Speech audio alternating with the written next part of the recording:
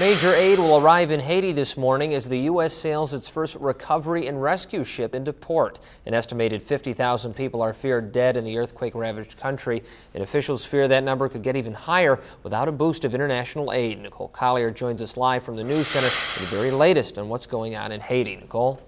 Evan, destroyed ports, roadways, and only one working runway at the airport had all slowed down this process.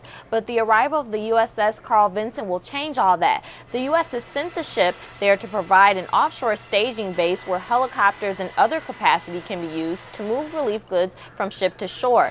Now, the ship will bring with it 19 helicopters, 3 operating rooms, and the ability to produce fresh water. And it couldn't come at a better time. The people of Haiti are growing desperate. 1/3 of the population is now homeless, forced to live amongst the dead piling up in the streets, and a lack of basic necessities such as food and water has driven some people to violence. Now, the first surge of soldiers touched down in Haiti earlier this morning, and more help is on the way in the coming hours, but for the people of Haiti, those hours could seem like an eternity.